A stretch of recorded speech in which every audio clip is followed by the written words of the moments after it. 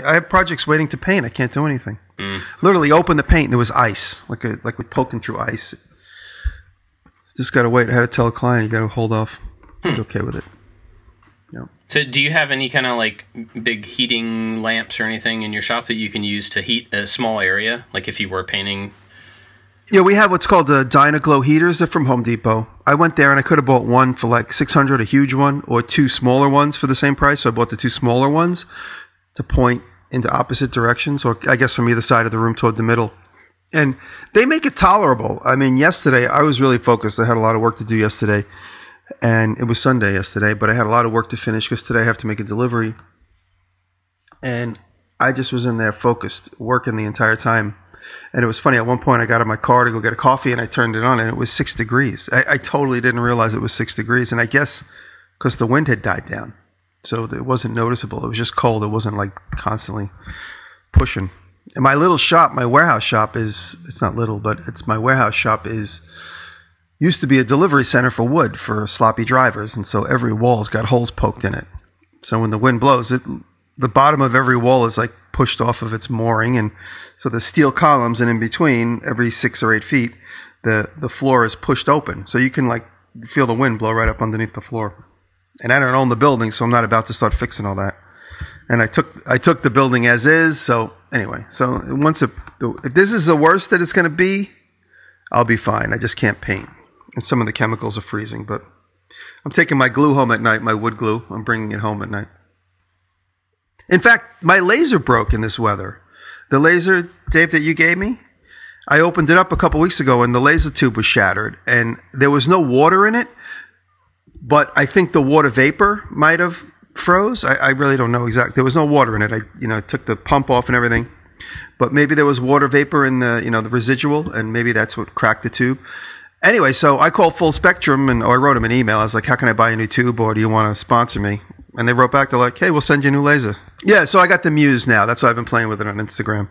Now, with the Muse, I was here the other day. You guys are going to laugh. I couldn't get it to work. It wasn't. I'm like, look, I have experience with this thing. I've used the other one, and it's not firing. The whole time I'm testing it, I'm testing it, I'm testing. Can you guess what I wasn't doing? Did you plug it in? I did that, believe it or not, but that's as stupid as the thing I wasn't doing. I didn't close the lid. He's like, send me a video of what's wrong. So I'm like, the laser is not firing. I know these machines. I know what I'm doing. I sent him the video, and I'm watching the video. I send the email. I make sure the video goes through, and I'm watching the video. I'm like, I'm a moron. I didn't close the lid. It actually works, but it just won't fire. So you can have like a test run to see where your laser's going to go. Huh. Anyway, so I wrote to him and I apologized and I said, it works now. Duh. Duh. Doy. But that was like 2 phone calls with the service. I had previous phone calls for other reasons, but it's like, hey, it's me again. What's wrong now? It was like that kind of, it was like the 5th phone call. Anyway, it works now, and I really am having a lot of fun with it. That's pretty crazy that tube would shatter in the cold. It makes sense, I suppose. I just hadn't really thought about. I wonder if there are any other tools like that just cannot handle temperature fluctuation. Yeah, like I said, the only thing I could think of is that there was a little water in there, and even though the water is not enough to press against the sides of it, maybe the vapor was enough, like to expand and contract inside. I don't know. If anybody knows, you could let me know. Just the end broke off, kind of like where the connections are for the water things. It didn't. I mean, it's broken. There's no use in it, but it didn't. The whole thing didn't shatter. It just kind of popped off the end, like a couple of little pieces broke. Like when you see neon, and you're like, "Oh my god, that looks really cool," but it's got like a crack in it. You're like, it's completely useless. So, well, you know what's funny? I had another job this week with the CNC, the shop bot. And it was stuttering and stammering, and it was like 2 degrees out. And my shop was 5 degrees. Outside was 2 degrees. And so it's stuttering and stammering. And the thing is, I'm trying to zero it, and it's going da da da da da da da da da da da. And so I called ShopBot. I said, so the machine is acting weird. Now I need to know, is it the computer or is it the machine? And he goes, no, it can't be the machine. We have guys that do CNC into ice. Inside a freezer box, they CNC ice for sculptural ice. So I was like, okay, so it must be my machine. So I went and I have 2. I have a ThinkPad and I have like an old beat up Windows computer. So I was using the beat up computer. So I put on the ThinkPad and it worked perfect. So once he told me that, I knew my troubleshooting was easy. So I got the newer ThinkPad, and it works perfect in 2-degree weather. But my other machine, I have to engrave ice picks, and my Tormach is acting super weird and super cold. So I'm just waiting for it to warm up before I go try it again, before I call up technical support. But I think it's just the cold, because I can imagine there's grease and the cutting fluid is mixed with water, so the cutting fluid is frozen. Oh. Yeah. Huh. So cold is a real pain in the butt. Yeah. It's almost over, though. Is it? I think it's just getting started. Pretty sure we still got a little ways to go. Well, it was funny, since we're talking about cold forever and ever, we got the kids a basketball goal for Christmas. And so I have been, I put part of it together last week, and it was too cold to be outside, so I came back in. Yesterday I went out to finish it, and it's one of those that's movable, so the base is like a big plastic tub, and you fill it with sand or with water to weight it down so it'll stand up. So I get the whole thing put together. They're all out there, standing there with the basketballs waiting for me to stand the thing up. And I'm like, all right, we got to fill it up with water. So I take the hose, stick it in there, go up, turn on the hose, nothing. And water's coming out, at where the hose connection to the bib is. And I realized that there was water left in the hose that was frozen. So it was just like a frozen snake there blocking all the water.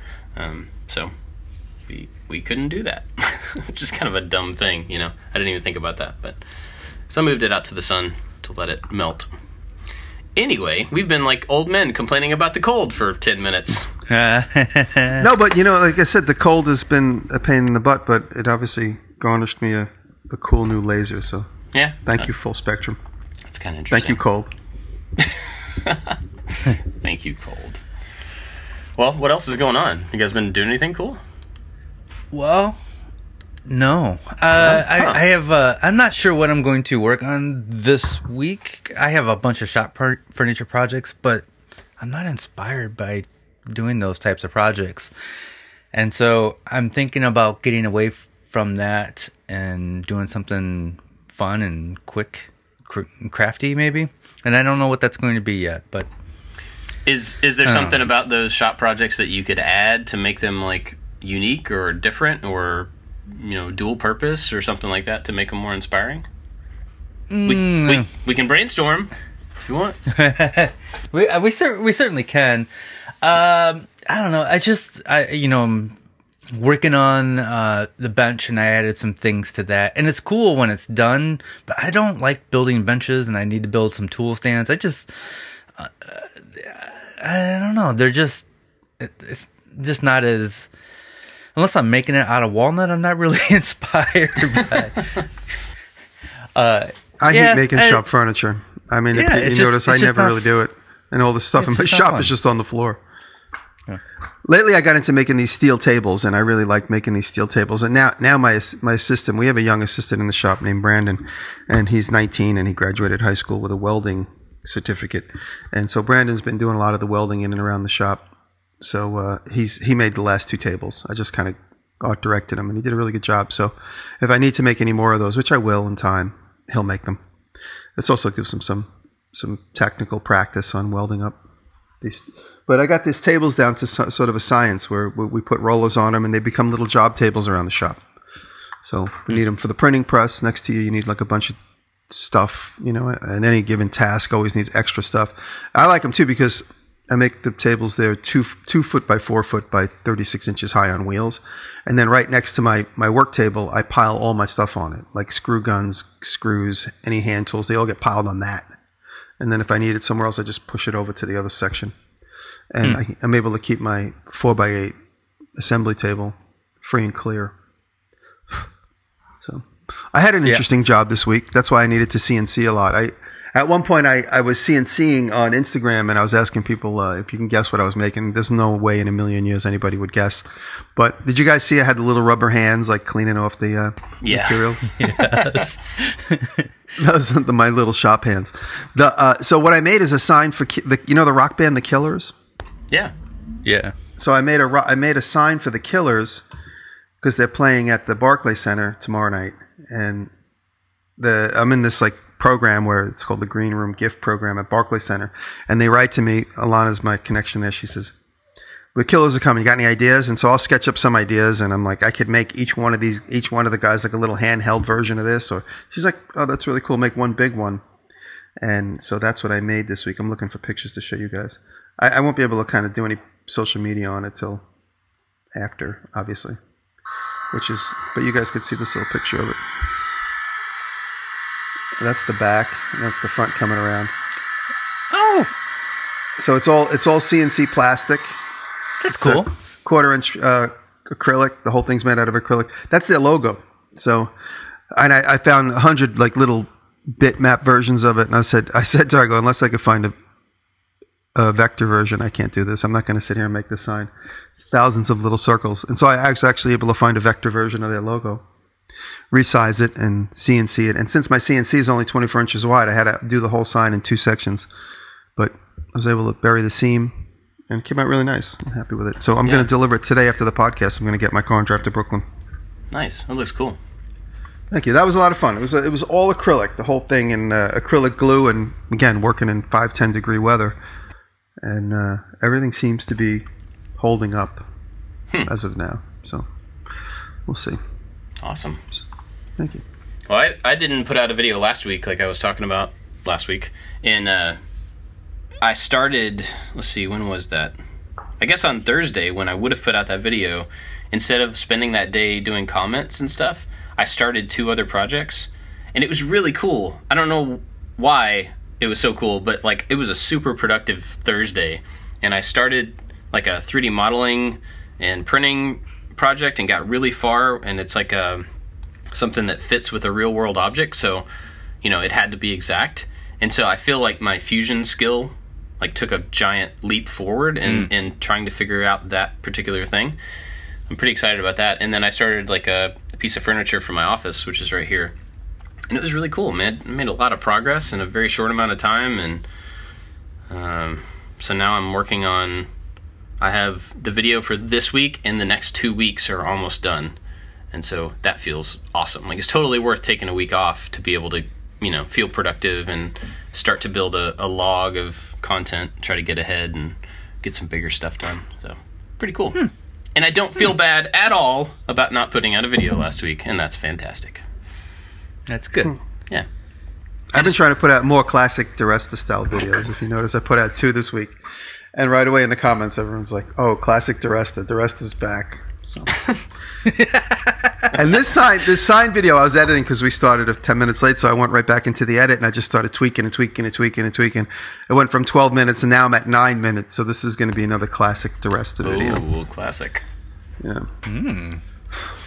So I read a book yesterday called Making Time by you, Bob Clagett. By me. And it was, I found it very interesting. It was some good insight into you. And there's something in there that you talked about, balance versus balancing. Is that how you phrased it? Yeah. And I thought that was really interesting, and I wanted to see if we could expand on that a little bit more. Yeah, so the thing that a lot of people ask me about like work-life balance, because a lot of people with a family who like to make things have trouble, dedicating the time. Well, I mean, anybody that has a family, it has trouble like splitting the time and figuring out the balance between doing the thing that you want to do and taking care of the people you need to take care of. And people ask me about it all the time. And it dawned on me at one point that I think people are looking for, all of us are naturally looking for like a balance point. Like when you think about, a pencil on the end of your finger and you hold it up and you eventually get it to balance. And you can stay, and as long as nothing moves, that will always be balanced and it'll stay in that position. But I think that's what we try to find, but at least for me, that's totally not the way that my life works. And so I started looking at it more as, instead of trying to find a balance and maintain it, a single situation, like a single percentage of 40% work, 60% family, or 30-70, or whatever the numbers are, that instead it's a balancing. So you're constantly, like real balancing would be on a unicycle, where you're constantly adjusting for the shift from left to right. You're constantly trying to make sure that this has enough and that has enough, and that sounds kind of exhausting, but it's also a little more realistic, I think. Because I know that, and this is all stuff I say in the book, that, sometimes my kids really need dad. Sometimes they really need me to pay attention to them and be interested in what they're doing and help them. Sometimes they don't care at all. They don't need me at all. And the same for the business, especially now that I have an employee. Like Josh is on full time now. I have a salary to cover, which covers his family too. Sometimes the business needs me to be really focused on the business and focused on the content. And sometimes, like when I have 3 videos in the can waiting to go out, it doesn't need me today. It'll need me tomorrow, but it doesn't need me today. So I think the amount of need and the where I'm needed shifts constantly. And so I can pay attention to one thing and let the other drift a little bit.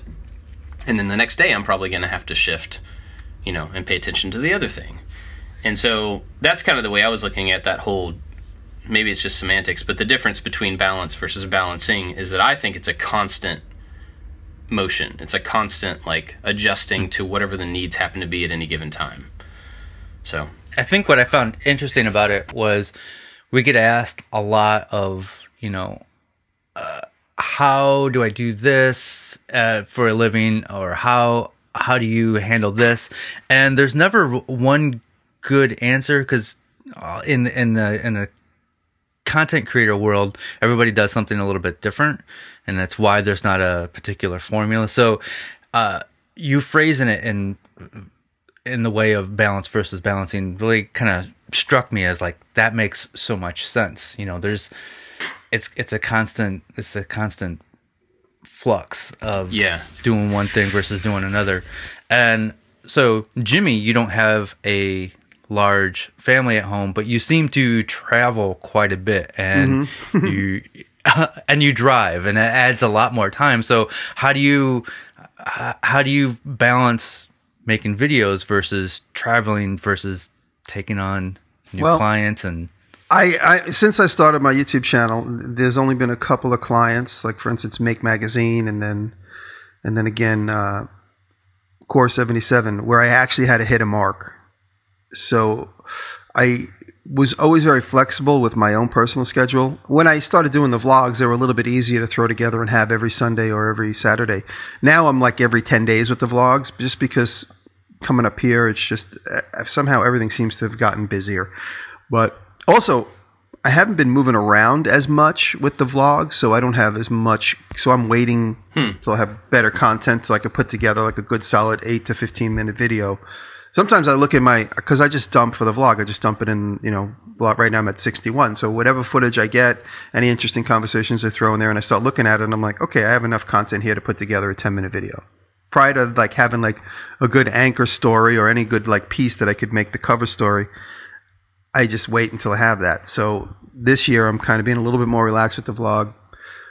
As far as my own videos, I always just try and put up when I have something good. And, sometimes I guess if you look at the lull, aside from the so-called algorithm change, if you look at my personal lull from me doing the TV show in California till now, everything kind of sloped a little bit because I was big stretches of time where I wasn't posting.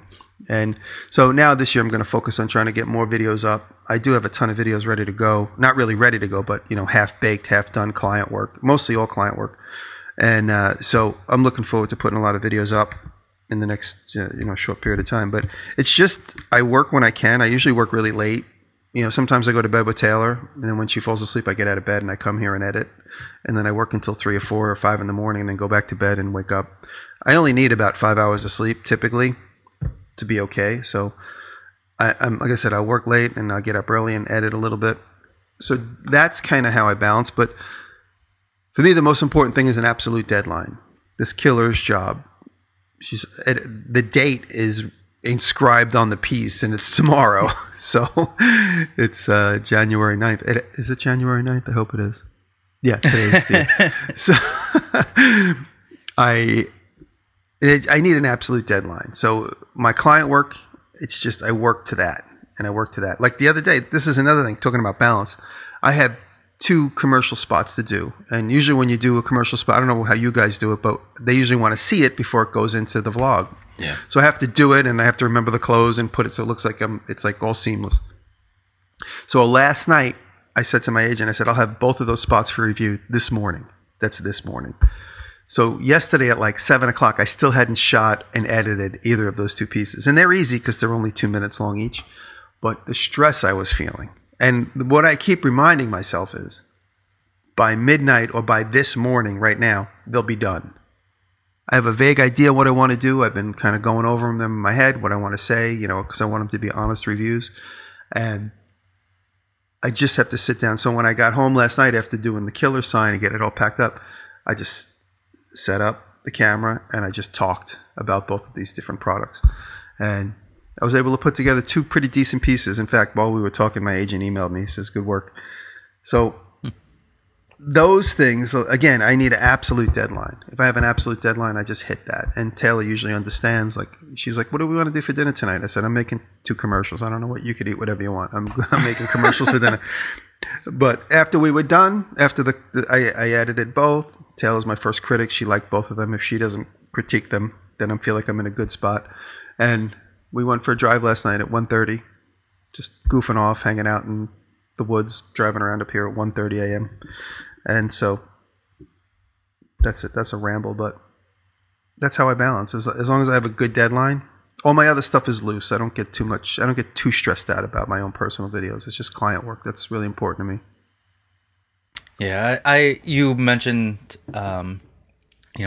relaxing a little bit more and putting out content when you feel it's good. And then Bob said something a few weeks ago of like he was going to remove that stress. Like if I don't have a video this week, that's fine. And that kind of like gave me the okay of like, yeah, I don't have to put out a video every single week. Yeah, I never made any declaration since I started my channel that I'm always going to do this. I mean, my vlogs, I used to have them out when I first started every Friday because I remember I'd come in and one of my students watched them every morning. And like we'd always critique it together. And then it started slipping and it went to Saturday, then it went to Sunday, now it's like whatever.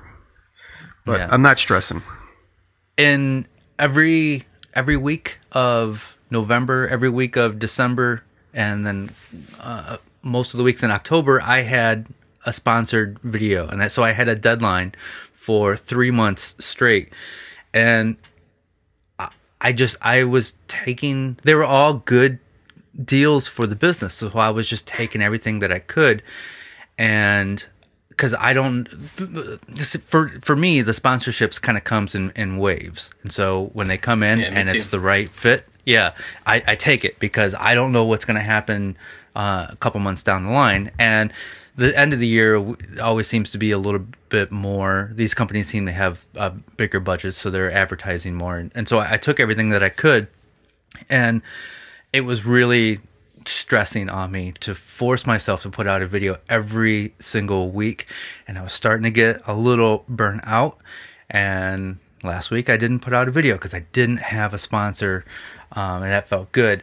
And I have one this week, so I have to put out a video. If I didn't have a deadline this week, I would probably take another week off just to kind of finish things up in the shop, as far as some of the setting up the new shop. And I struggle with the balance. I was doing really good and I was in a good rhythm and it felt great for a long time, and then it just was like, I need a break. I really need a break, because if I'm not, I'm in a very fortunate position where if I need to not work, I can.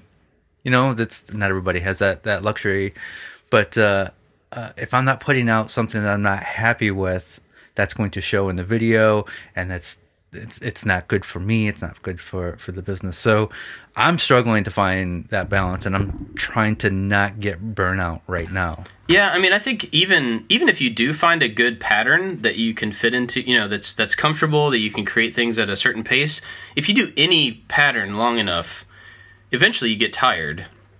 Because you have to, we have to, that's why we sleep every night, right? Even if you have a good day's work and you're happy all day and you eat well, you still have to go to sleep eventually. And I think that's good for us to do work, get things done, and then step away and take a breath and then come back to it. And that goes, for me, that goes with family too. I mean, like, I love my kids. I love my wife. I love spending time with them and doing things with them. But after, Christmas break of a couple of weeks of spending a whole lot of time with them, for my mental health and for me being a good dad and a good husband, I needed to go downstairs and spend some time in the shop.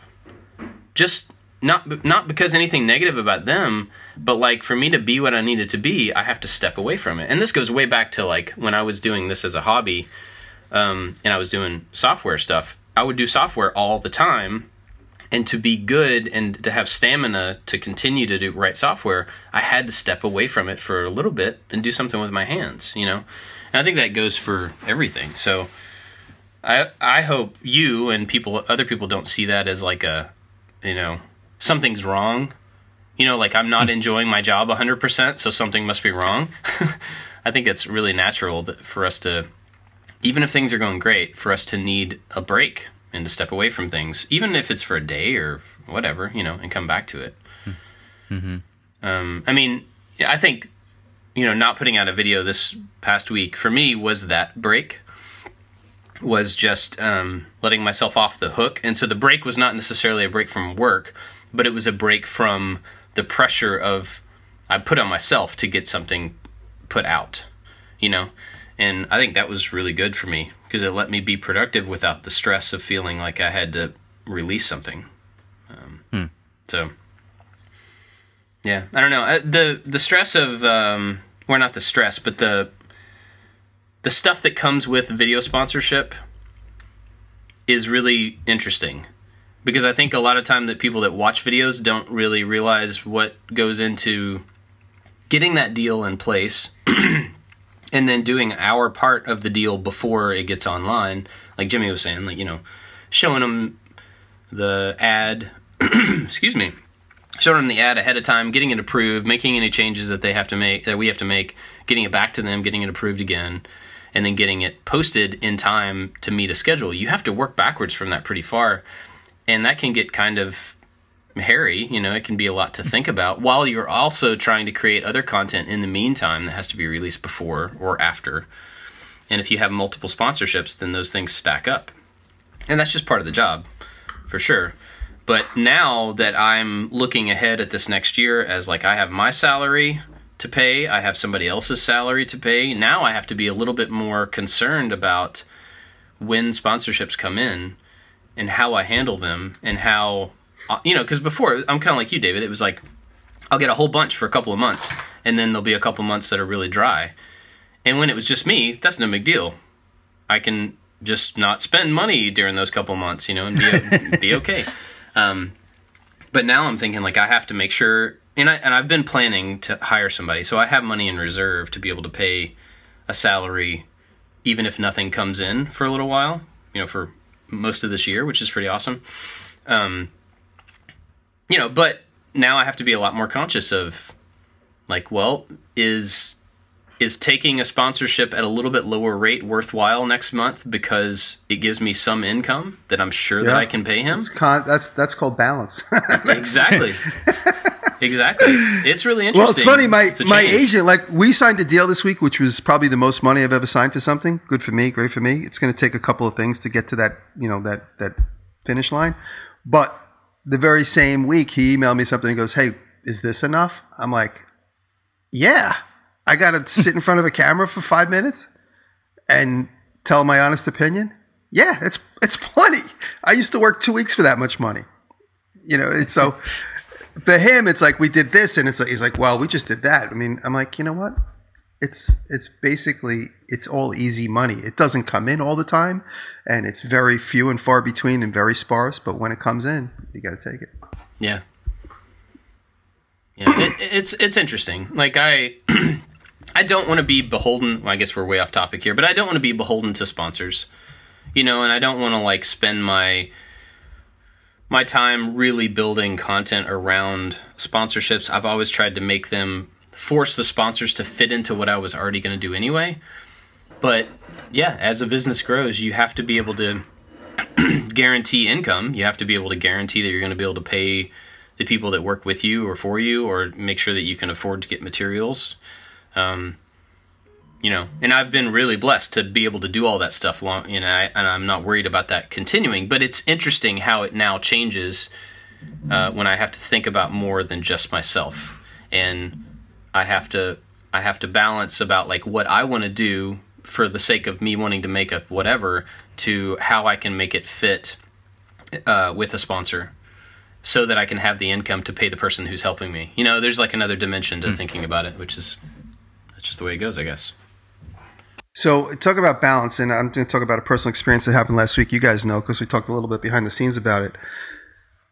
A huge part of balance is balancing your checkbook and balancing your income and balancing your budget and making sure that you have enough money to cover, the giant building you're building in your backyard and the contractors. And when the bills become due, as of now, I've been paying cash. So as long as I could spread the payments out to some of these guys, I'm okay to pay it. If they wanted one check at one time, I couldn't do it.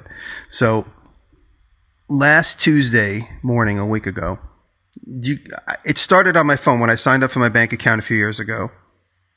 I signed online to do some banking online.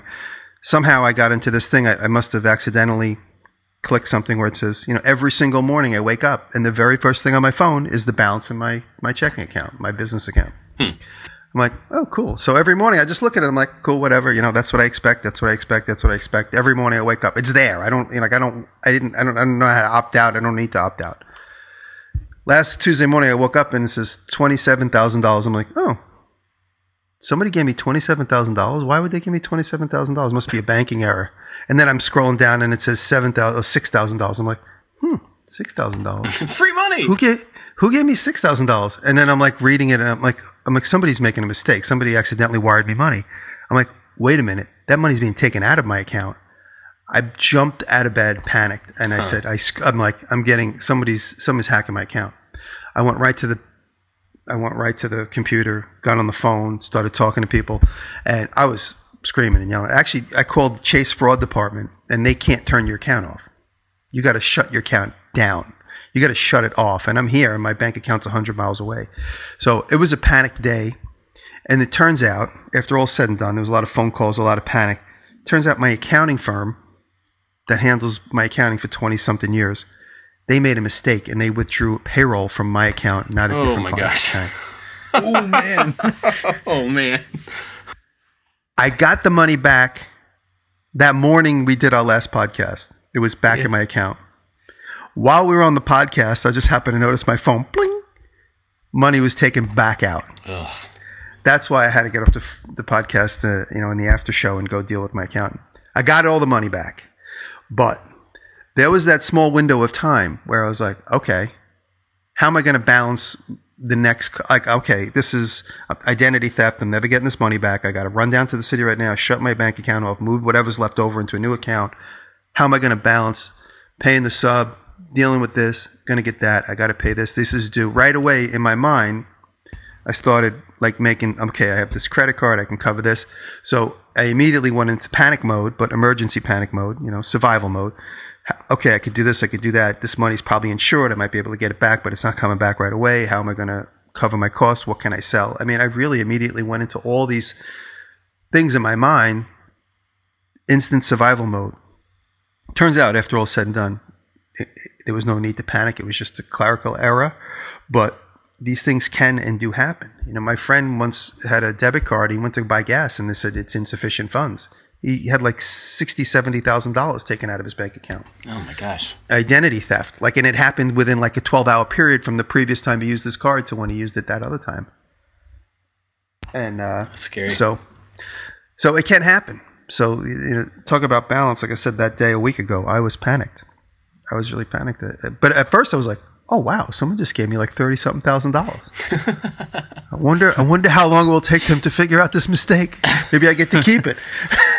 and then when I double checked it, I immediately jumped out of bed like I was electrocuted and ran to the computer and started finding yeah, that was crazy. And it's funny. Taylor was like, she got me a coffee. She brought me a coffee while I was on the phone. It was like, okay, it was like trying to fly a plane, kind of crash land a plane. That's crazy. Anyway, so thank God everything's better. But then again, like I said, you just gotta. What happens when identity theft strikes, or God forbid, some other major tragedy? that's like a real life tragedy. Like, you know, I had to honestly remind myself, I'm like, okay, this is just a money thing. Everyone's health is good. You got to take a step back, a breather, and say, okay, this is just insurance, something or other. This will all come back to me. But in the meantime, how do I balance what's left to get everything paid? Yeah, a few weeks ago, I had something throw everything way out of balance. Where I was in that good rhythm, and poor grandma fell, broke her leg, had to have her knee replaced, and she's still in rehab. And so we're trying to make sure that somebody is visiting her every single day because grandma doesn't want to be in rehab, and so we're just trying to keep her entertained. And so, like, you know, every 2 days, I find myself I have to travel 45 minutes, go hang out with her for a few hours, and hopefully it didn't come out wrong. I want to go visit grandma. I want to hang out with her. But that's one thing that takes 4 hours out of my day, and that just threw everything way out of balance. And that was another thing that contributed to the burnout. Like, I got all the stuff that I got to do, and I have these deadlines I got to make, and I have these commitments now, and unexpected things come up all the time. And so once you think you have everything figured out, some grandma falls, you know? Yeah, and I mean, that's a prime example of what I was talking about the balancing. You know, that stuff will come up, and you just have to be ready to pivot, you know, and focus on grandma for a while because she needs it and she deserves it, you know? Yeah. Another balance thing, Jimmy, you got something else? Oh, no, just on that same subject, you reminded me of my own personal experience. I've talked about this to the point of annoyance, but when I personally got injured, when I injured my finger, that was over 7 years ago, but I remember that week was a crazy week. I had a lot to do, and I had, it was deadlines. I mean, it was before YouTube for me, but I was like, I had to finish this client job. I have to deliver that. And then boom, I was in the hospital for 3 days with my cut off pinky. And everything else, just like everybody I spoke to, I'm like, yeah, I'm injured. Unfortunately, I'm injured. And they're like, okay, no problem. When you get it ready, just let me know. So like here I am panicking, and it's partly the reason why I got injured is because I'm rushing and I'm trying to keep everything balanced. And then everyone's like, don't panic. It's okay. Obviously, just take care of your health, and I'll see you when you're ready to go. So, we put these stresses on ourselves. Is my point. Yeah, for sure. I need that stress though. At times, I need that pressure to keep me going, to keep me motivated. So totally. That's why I said my deadlines are like, when somebody needs an absolute deadline, or when I promise something to somebody, I need to work against that. Otherwise, it just lingers. Yeah. Another like balancing thing that I've been kind of dealing with in the last couple of days, or thinking about last couple of days. And it's interesting that you said last week, I think, that David, that you were going to stop feeling bad or stop justifying. Yeah. Yeah, like what tools you were Why using. I do things. Why you do things. Yeah. That's what it was. That's really cool, and I was glad to hear you say that. Because now this one project I'm working on, I spent a couple of days, or spent the day doing 3D modeling. I'm sorry. I opened my coffee mug right at the microphone. I'm so sorry. I thought you were doing it on purpose. Yeah. No, I thought I had myself on mute. I'm sorry. Nope. Anyway, I 3D modeled this thing, 3D printed this thing, and I'm looking at it going, well, the next step for the other pieces, I can laser this part. That's cool. I could CNC the box for it. And I'm like, okay, that's a project there with 3D printing, laser, and CNC. And my immediate feeling on the inside is like, I can't do that. Why can't I do that? And so like I'm immediately stuck with, well, do I need to always try to balance in to every project something that's, because my gut reaction would be to balance in something that's accessible. So at least one part of the project would be something you could do with your hands versus 3 or maybe even 4 different digital fabrication processes in the same project. And so there's part of me that goes, well, of course, you need to do something that is hands-on making so it's accessible to certain people. And then another part of me is like, forget that. Like, use the tools that you have at your disposal to make the thing that you want to make.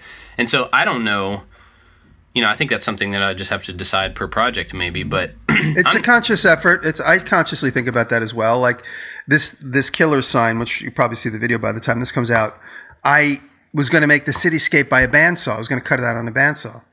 And I looked at it, and I turned to Brett. I'm like, it's 5 degrees in here. I could just turn the CNC thing on. It would be done in like 20 minutes. I could bandsaw it out, and then I'd have to repiece it back together and worry about the temperature in the room and the glue drying. And then I just went to the CNC. And Brett goes, all right, so it'll be a whole CNC video. He goes, you'll get some hate, but whatever. People with CNC will appreciate it. Yeah. So, I mean, it is a conscious decision from time to time. If the opportunity presents itself to hand carve or do something by hand or make it more accessible, just a bandsaw or so and so, I do keep a conscious decision making ongoing about how I do stuff. But every once in a while, I just got to get the project done. Yeah, Tim Sway just put out a video a couple days ago of him. He's learning the CNC. He's doing good. And it was a really good video. You don't have to be a CNC enthusiast to enjoy the video because he's trying new things, learning new software, and he's just kind of talking about the process of learning. And he fails. A couple things go wrong in the video, which is kind of cool to see. And there's the whole debate of he talks about his CNC woodworking, and he talks about it in a very intelligent way, and it was just good. So it's this. I'm going to have 2 picks this week. One of them is going to be Tim Sway's video on learning the CNC, and we'll put that in the show notes. But use what you have, and I'm sticking to that. I'm not going to. I don't have to justify why I'm doing things. And a couple other things that I talked about for the new year was less podcasts and. There was another thing I was going to bring up. You mean like listening to fewer podcasts? Is that what you mean? Listening to fewer podcasts and more music, so I can kind of stay in a creative realm. And I've not listened to a single podcast yet. Oh, and negative comments. I have not responded to one single negative comment. I've been doing a lot of the shadow banning. And I think I'm getting into the habit now of not responding to that negativity, and I'm a better creator for it, I think. That's fun. That's a practice thing, I think. Like you have to get into the habit of just like when you see your gut reaction is to like, oh yeah, well, to immediately change that reaction before you let it get too far. That's gotten a little bit easier for me over this last year to not take it personally and to not be so upset about it and just like, okay, move on, whatever, be done with this guy. I think it's not even that I'm taking it personally. It's I think it's in my nature to when I see those, I laugh at them and I want to be like snotty back at them just to be funny or just to respond, and that's not a good. It doesn't create a good environment for other people to chime in and comment on the videos. So I want to be snotty. I want to make that funny comment, or I want to put that person in their place, and it's not good. So, and I've done a really good job in 2018 of not doing that. Yeah, balancing good versus evil. 5 days in. I think my when I see a negative comment, my reasoning for wanting to respond is not necessarily to be snotty or mean back or anything like that. It's usually to like justify something. Like if somebody goes like, "Oh, the pocket hole guy," or something, I'll be like, "But pocket holes are not that bad." My reasoning is want to explain and justify like why I use something, and so I think I have to, and I think that's a pride thing. So me not responding to them and ignoring those is really a practice in me keeping my pride in check and being like, I don't have to justify myself and my decisions to these people, right or wrong. But like, regardless of whether they are right or wrong or I'm right or wrong, it's really about me feeling prideful and being able to stand up and be like, oh yeah, well I did this for a reason and you need to know what my reasoning is. And that's not good. So that's why I've been in the habit of like nip it in the bud, walk away from it before I try to like let my pride get in the way, because that's not useful. But yeah, I let my fans take it over usually, like feed them to the piranhas. In the past, a couple times I've pinned those negative comments to the top so the people would. I'm not doing that anymore. I got into this whole conversation with a guy who goes, "Oh, you keep giving everybody hearts, but you don't give hearts to people that give you constructive criticism." Why would you? This whole conversation went on about me giving hearts to old people that kiss my as he said. And I'm like, I go, okay. So I hearted every one of his negative comments. And then everybody jumped on him and beat him up to the point where he just deleted his comment. And then he came back later and said, I love everything you do. You're the best. And I hearted it. He did it as a sarcastic comment to be like, okay, you snapped me into line. Now I'm one of your Kiss fans. It's That's like, funny. It's not what it's about. I mean, you got constructive criticism. Just don't be rude. I didn't say any of that. I kind of had a snarky conversation with him, but I never was mean to him. I've talked about this to the point of annoyance, but I try never to be mean to anybody. I just try and like kind of come back at them in their same tone, but never say any. Like I used to be like you, SOB, MF, or AH, everything. You know, that's me and David Welder used to like. It'd be like, pick on us. Well, you know, you treat me nice, I'll treat you nice. Treat me bad, I'll treat you worse. It was that kind of thing in the comments, 5 years ago. But now, I don't do that because it just looks bad. Look at it. Because we all have to we represent products and services and stuff, and you don't want to in the comment section getting yourself in trouble. No. You don't want people to go, "Who did I just hire?" Some guy that's gonna like scream and yell at somebody. Yeah, I used to look at it like a comedian would look at a heckler and like try to fight back and put them in their place. And it was the wrong way to look at it. And 8 days into 2018, I'm doing a good job. Yeah. I mean, like I've always kind of looked at that as, I want when new people come to my channel, what kind of community do I want them to see? Do I want them to feel welcome and like they can comment without fear of being destroyed by some like troll army?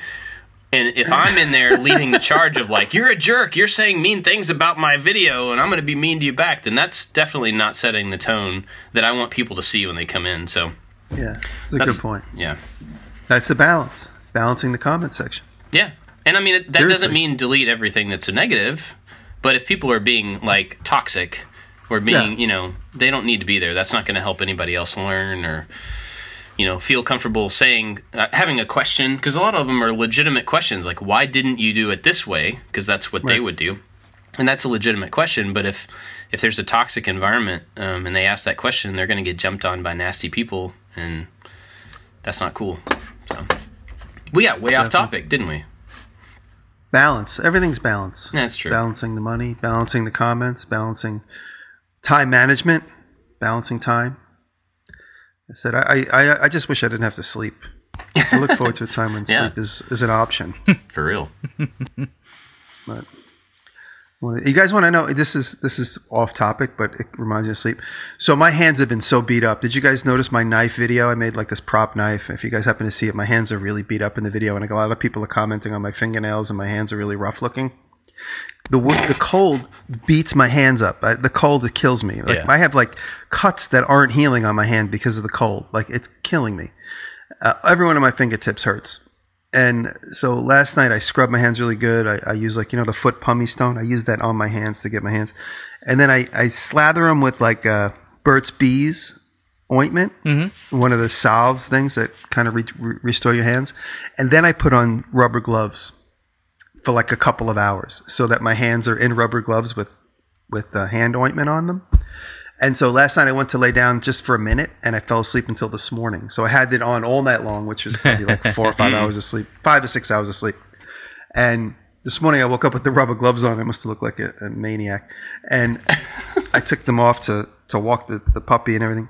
Anyway, my hands feel great. So if anybody's having hand problems, put the salve, rubber gloves, and then go to sleep. And you wake up in the morning looking like a weirdo. Looking like a serial killer. Exactly. So I have so in Ohio we deal with the cold, and so when you run the heater all the time, it's super dry, your hands crack and whatever. And I've been taking super glue. Anytime my fingers show any hints of cracking, I'll super glue it shut because I don't want it to split open. Very good. I do that quite a bit. And I just ordered, it's coming today, a humidifier for the shop and a humidifier for the living room too. And then a little thermostat that shows the humidity, because I think the room should be between 30 and 50% humidity. And right now everything is like 10% humidity, and so I'm trying to get some moisture back into the house, some moisture back into the shop, just so I'm comfortable, because when your fingers crack, and it's pretty darn painful. It hurts, and it's on like 5 of my fingers, across all 10 of them, 9.5, and it is painful. Like I go to pull the chip, the memory chip, out of the computer, right where my pointer finger and my thumb both have a crack. Yeah. Every day I'm like, I also keep it's the green manly hand lotion with working hands or something like that. Yep, that's what I use. Yeah, I use that, and then also the Spurt B stuff I use both of those. Yeah. Anyway, it definitely got to upkeep. Got to balance the cracks in my fingers. Yeah, we're definitely going to get some of the toughen up comments. Oh yeah. Well, it's funny. I put like my mother gets this stuff from work called Bactroban. It's like extremely expensive stuff. My mother gets it for free from her doctor that she works for, and that really immediately cures stuff. If anybody knows what Bactroban is, and it immediately cures cuts and like gets rid of infections. So I'm putting that on, and then I put a Band-Aid. So I have Band-Aids on the tips of like 3 fingers, and I can't use my iPhone.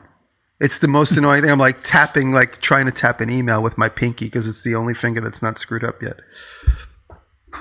Anyway, life of a maker in the dead of cold. You just have to use Siri more. That's true. Yeah. Oh, that's funny. They can't understand my accent. All those people in my phone, they can't understand me. All of those people in your phone.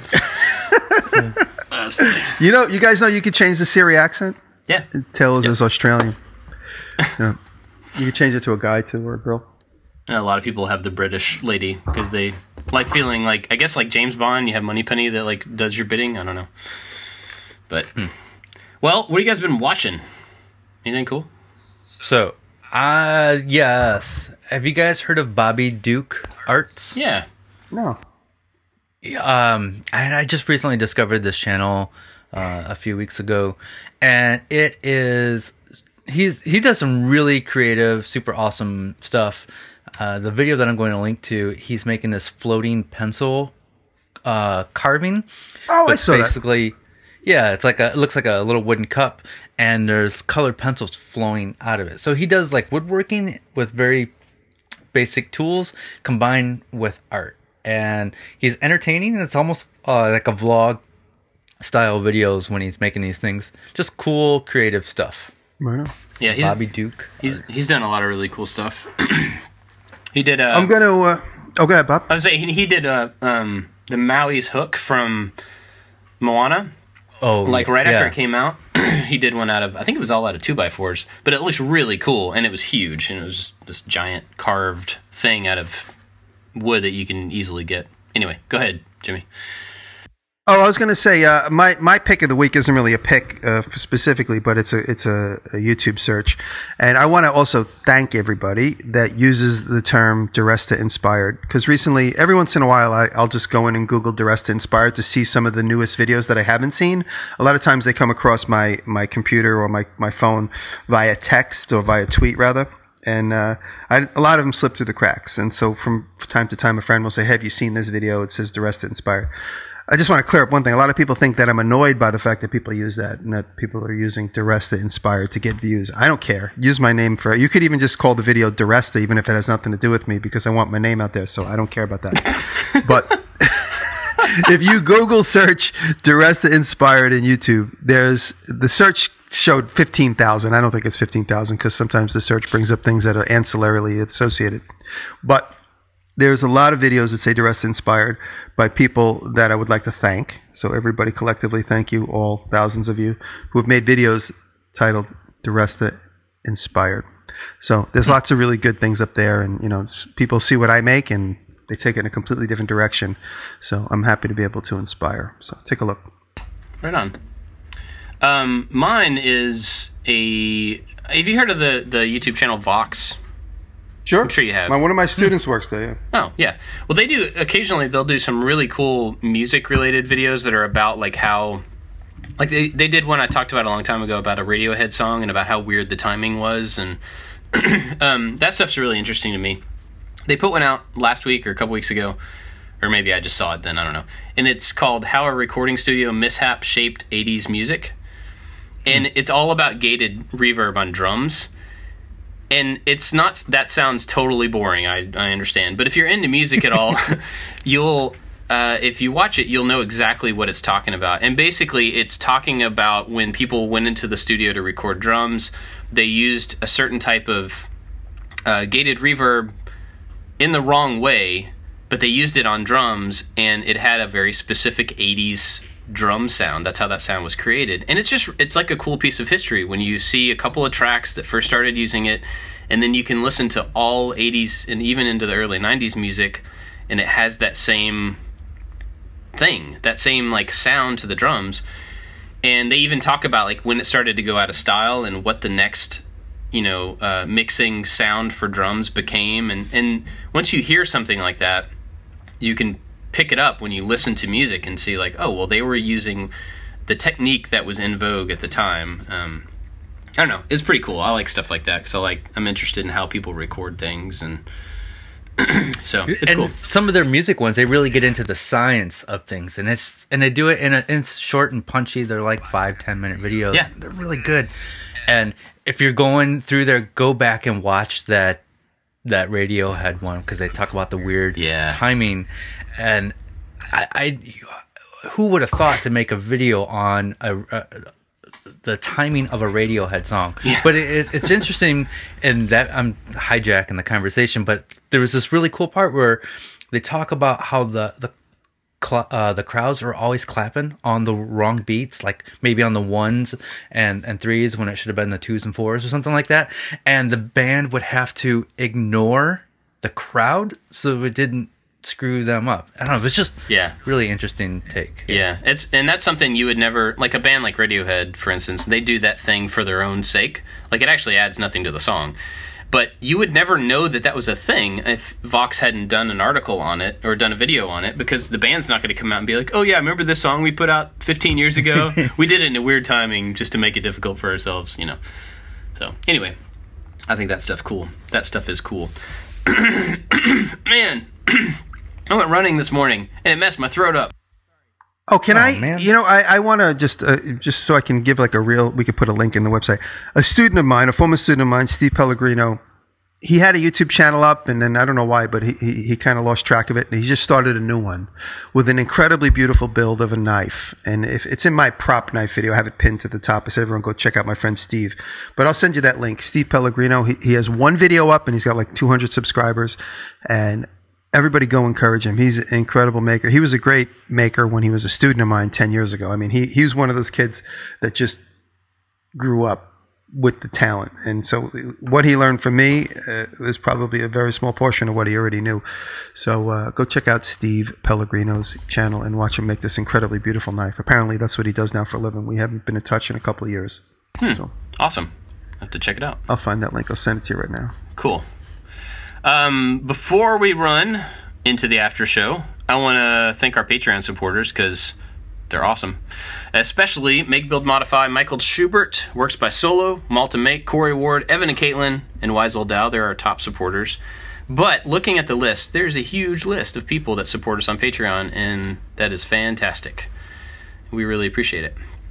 If you want to help out the show so we don't have to get sponsors, because we don't, go to patreon.com/makingit, and any support level there, even $1, gets you the after show, which is just more of us talking. So if that's interesting, I know I really sell that, but if that's interesting at all, go for it. And just hey guys, well, I was gonna say, just so you know, that's an RSS feed. So like, once you get that feed from the Patreon thing, you can listen to it in your podcast player, just like the normal show. So, Jimmy, go. Oh, I'm going to be on This Old House. Ask This Old House this week. My appearance that I taped in August will be on Ask This Old House starting January 11th. So for the week, it'll be aired on Ask This Old House. And because it's a PBS station and all their various affiliates, it's not always going to be on one specific day and time. So starting the 11th, it will begin to play all around the United States in various time zones and various days and times on Ask This Old House. So that's awesome. Go check it out. It was fun. They've been so good to me. I have to thank them. I don't know if anybody's listening or if Heath is listening. He's one of the producers. They're like a dream to work with because you suggest something and they go, oh, that's a really good idea. Let's think about it. Or you say, hey, wouldn't you guys want to, what do you guys think? They're like, hey, that's great. Let's think about it. Whereas any other TV experience I've ever had in my life, which has been about 7 of them, you email and it just goes nowhere. Nobody answers you back because nobody wants to be the one responsible for babying your idea. And they're just ideas. They're not necessarily, I'm not handing somebody a baby and saying, make sure this baby doesn't die. I'm saying, hey, what do you think about this? They go, hey, that's cool. Let's consider it. So simply by acknowledging my thoughts and concepts, that's all I need. But any other TV experience I've ever had, you suggest ideas and they go, okay, let's, okay. Because they don't want to like hook on. They don't want you to feel hooked. So they like so weird about it. Anyway, so they've been great. And they've been promoting my logo. They emailed me. They're like, hey, can you send us a PDF of your logo? If that's okay, we're going to use it in the promos. I'm like, oh my God. Thank you. Please. Yes, do it. Yeah. And there's a promo going around where like I showed them, I go, look, sometimes I throw my logo on the floor and it makes a clanking sound because I have this one cut and 1/4-inch steel. And they did like 20 takes of dropping it in front of a slow-mo camera to get the right one that lands the right way. And they've been using that to like, guess who's coming to town? And they drop in my logo in a slow-mo with their promo. So I can't thank them enough. I mean, it's been such a wonderful experience working with those guys. So hopefully we get to work together more often. Yeah, that's awesome. I hope I get to see that. I don't watch TV very often, but hopefully it'll be online or something. Oh no, it'll be online. But this is another thing. So they cut the whole segment with me and Kevin, which is in their pacing, which is obviously very in real time, slow. But as a joke, they cut the whole segment in my style. Super fast. Awesome. Yes. People giggle. And they go, oh, we hope you don't mind. We took a swing at your style. Would it be okay? I'm like, that's my awesome. God, I could hug these guys. They're great. They're so great. So that's going to be on their channel, I think, starting tomorrow or the next day. So there'll be a fast version of our segment in like a 5-minute edit. So that's pretty great. Thank you. Ask This Old House, Heath, Kevin, Sarah, thank you. I got a text from my brother 2 days ago, and this is the exact text.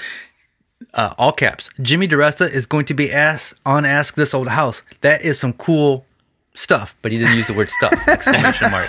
So yeah, my brother's excited. I didn't even know if he knew who you were. So that's cool. Well, thank you, brother. That's awesome. All right, you guys got anything else?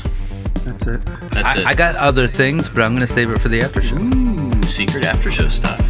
Right on. Thanks for listening, everybody. Okay. We'll come up with some secret things. All right. I love this old house. Thank you, guys. See you guys next week.